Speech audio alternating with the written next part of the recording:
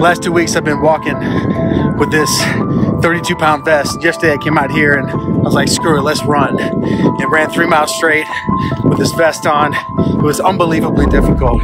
But today when I came out, I was like, you know what? It's not good enough. What are we gonna do today? So I was like, we're gonna go run faster and we're gonna go run further than we did yesterday and push ourselves to the absolute limit. And so I just got done with 4 straight miles, and first mile was 11 minutes and 9 seconds. Second mile was 10 minutes and 49 seconds. Third mile was 9 minutes and 49 seconds. And after that third mile, I'm like, all right, it's the furthest I've ever gone. Let's see if we can make this the fastest one yet. And in my mind, I had a goal. I just want to beat 9:15.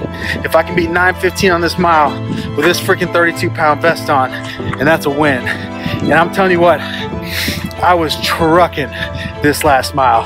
I'm just like, At one point, I literally had tears running down my eyes. I was just freaking putting everything I possibly could in. And finally, boom, 4 miles, hit it. 8 minutes and 47 seconds. A whole minute faster than the third mile. And here's the lesson that I want to tell you guys today.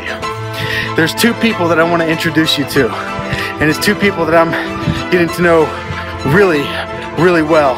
And it's 2 people that I don't think that many of you have ever truly met.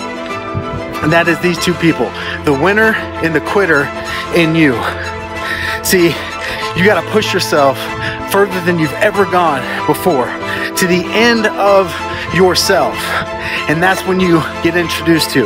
That's when you meet face to face with the winner and the quitter in you. And at that moment, you've got a choice to make. You can quit or you can push. You can quit or you can keep going. You can quit or you can say, just screw it all. I'm gonna do this. I don't care if I die out here. I don't care if I die with this vest on and somebody finds me today. I'm gonna push myself harder than I've ever pushed myself before. And that's when you get finally introduced to the winner in you. But I promise you, you will not meet these 2 people unless you are taking yourself to the absolute edge, to the absolute limit, to the absolute outside of that which you think right now is currently possible. The quitter and the winner in you. I highly encourage you get introduced to both of them. And man, I hope you walk arm in arm with the winner. And man, oh, just getting started.